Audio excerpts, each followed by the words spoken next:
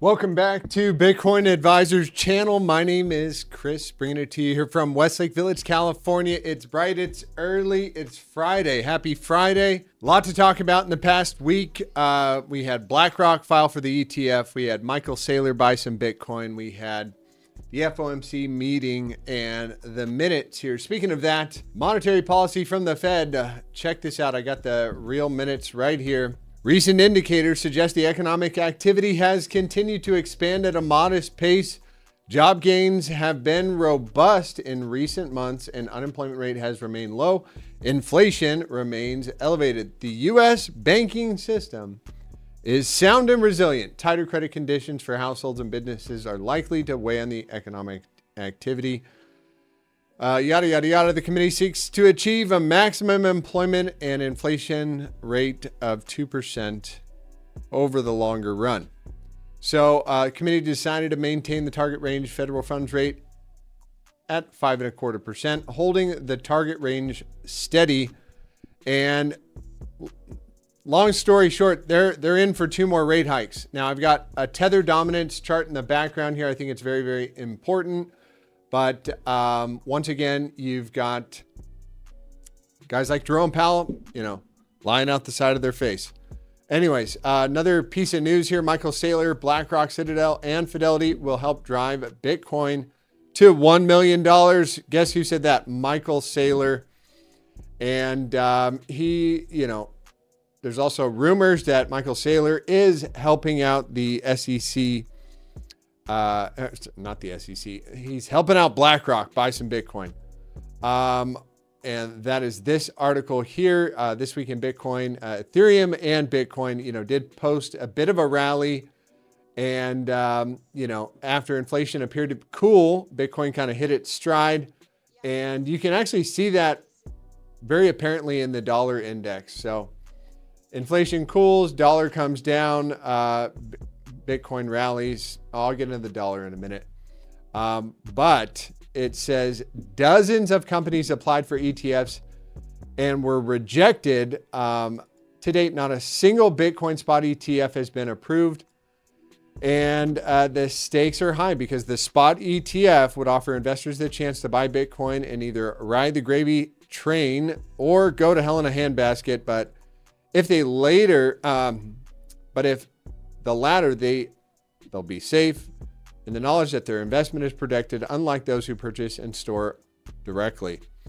Anyways, long story short, we've got that going on. We've got all these companies coming behind BlackRock and saying, hey, we want a spot ETF also. It's going to put a lot of demand on a fixed supply. So let's get into Bitcoin price action, some of the underlying market dynamics. And you can see this bearish engulfing candle coming in from yesterday with some volume, kind of breaking the ascending triangle to the downside. And here's what I would say is we're still stuck in the 4-hour range. But if you wanted to look at the first warning signs of trouble, yes, breaking this, horizontal, not necessarily a good thing. Rejecting off the green 55 on the first pass. I'd say on the hourly time frame, though, if we do pop back above this pivot at 30,500, going to look good for probably a run back to the top side of the range. So if you are on the shorter term time frames, but still you can see on the 4-hour, we're still, I'm going to get that triangle out of the way. So in the 4-hour range, 31.5 to the upside and 29.5 to the downside. We're still caught in the range, sandpaper range, and volatility is snaking around, not really doing anything, still expanding. And, the posture, you would expect the bounce to come off this green 55 typically. Now we are getting a potential cross to the downside, which would be a point for the bears on the 4-hour time frame. So something to consider there as well. 6-hour did have a not quite a lower yet, so we're still in the clear there. The daily time frame getting a bounce off the 21, usually does get a bounce on the first pass, but again, low volatility read coming into that green 55 at 28.6, probably not a bad opportunity zone. you know, somewhere between 28.5 and 27.5. Looking good there. That's probably the 0.5 in the 618, or the 618 to be specific. After this massive daily, you know, rally here, 26%, not bad. So we talked about that key expansion here is going to get the next probably 20% move on the daily time frame. And you have momentum getting kicked out of the critical zone. So that momentum is heavy to the downside as long as we're below 31.2. Pressure is on to the downside. So 31.2 is way, way up here. So a lot of work to flip the daily back around. 2-day volatility beginning to decline, putting in a sell signal with a bit of a bearish engulfing candle today if we close like this. Point for the bears there on declining volatility. So, you know, is the move waning? Volume is starting to curtail. 3-day is going to cross down, and that expansion did happen, and we did get the move off the 3-day volatility expansion as soon as we got off 25%. You know, that move was getting ready to go, and that's that. 5-day is also looking bullish here, and you've got the silver cross on the 5-day. You've also got it on the weekly time frame, providing the impetus for, you know, some upside continuations. What else do I want to bring up here? Tether dominance, that's what I had on my mind. So overall, still waiting for a break of the 4-hour range, which is probably going to bleed on into the higher term time frames. And we still have, you know, 5-day volatility expanding. So, you know, could chop around a bit more here. We said sideways week, July 4th. However, you know, we are getting on, you know, I'd like to see volatility reset on the 4-hour before we get that next explosive move. Unless it just wants to take off on the daily. Who knows? The economic data coming out today. Jobs reports coming out lower than expected. Hourly earnings are up 4%, 4.4%. Non-farm payrolls was lower than expected. So not bad there. That is more bearish for the dollar, and then bullish for the dollar. Manufacturing payrolls, that's inconsequential. U6 unemployment rate, that was bullish for the dollar. And how is the dollar reacting as Dixie is kind of just playing around in the range here? And, you know, if we start to lose this box one more time, coming back to the bottom side of the range, back above this box, probably going to give a test of this longer term trend line, which I do imagine we are going to run into over the next 30 days, 30 more candles on the daily time frame. So we'll be watching this one with a keen eye, but I think we have said that, yeah, pressure is to the downside, giving the bulls a bit more hopium here. NASDAQ just checking in here on our, you know, it's taken a while for this pullback to take place here, but you do have not really any bearish divergence there.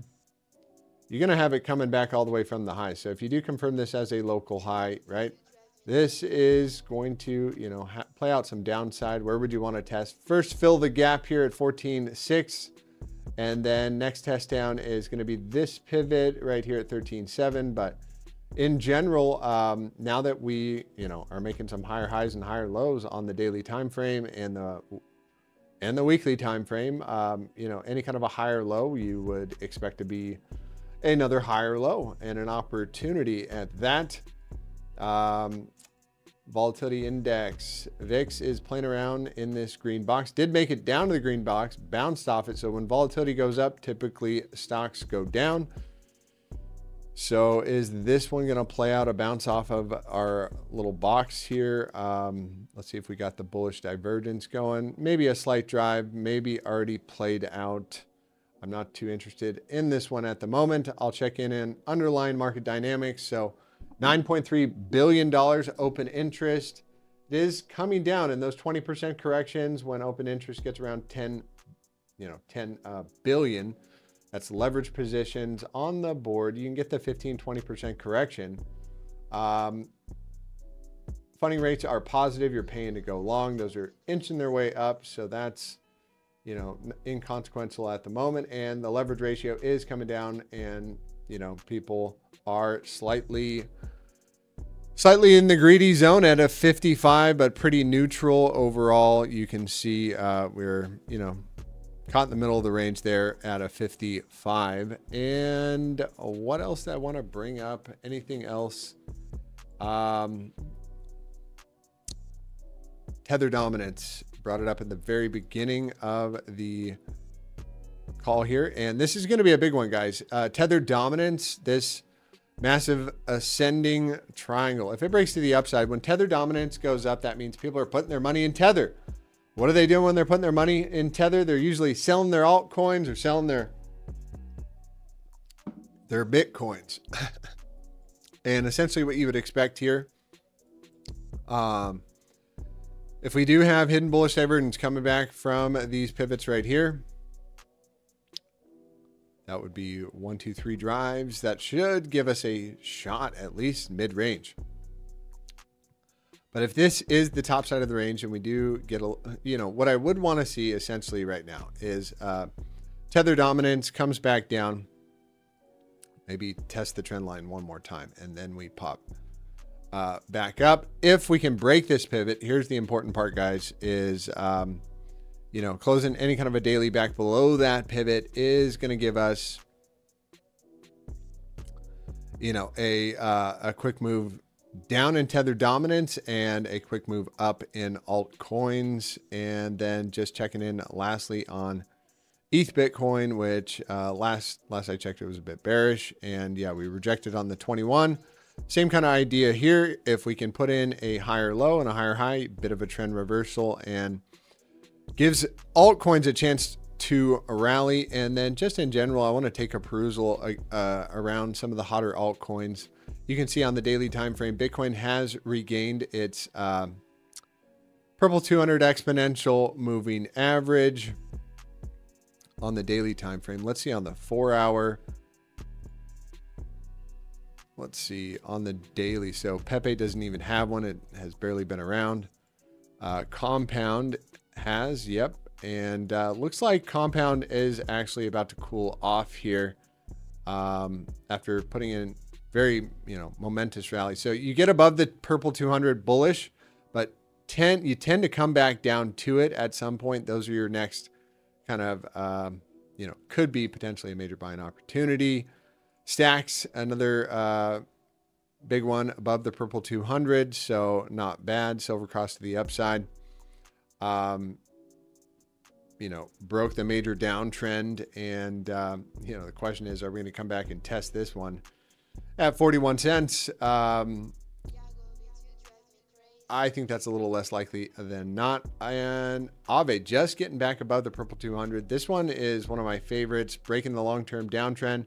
Could we come back and test this trend line for a major buying opportunity? I would think that could be a potential. And Bitcoin Cash, another one round to the moon here. And yeah, in general, if you missed out on that party and you're looking for the next major buying opportunity on Bitcoin Cash, that purple 200 is going to be working its way up. And like I said, eventually price action does come back to that purple 200 exponential moving average.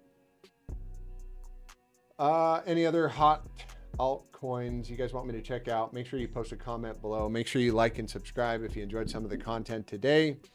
And Render looks like a bit of a head and shoulders measure move down is going to be way down. So we'll have to see if that neckline breaks here, coming in, you know, probably right at this pivot. Or this one, if you're a little more conservative. That being said, back above here, 231, and I'm going to get bullish on that one. Okay. Checking in on Matic. Do we have a 2-day uptrend? It looks like we do. Daily uptrend, looking good there. Overall, you know, that's looking good if you're looking to get saved out of some of the lawsuit coins there. DYDX, another one below the purple 200. Maybe a potential buying opportunity, as this one is what I would think one of the stronger altcoins out there. And then GMX, still very new token, breaking the daily downtrend. And, you know, could we come back and test the trend line? Yes. But as for now, higher highs, higher lows on the daily, looking good there. And I'm going to wrap it up with that, guys. Hope you guys have a great weekend. I'll be back on Monday, and take care. Have a blessed day.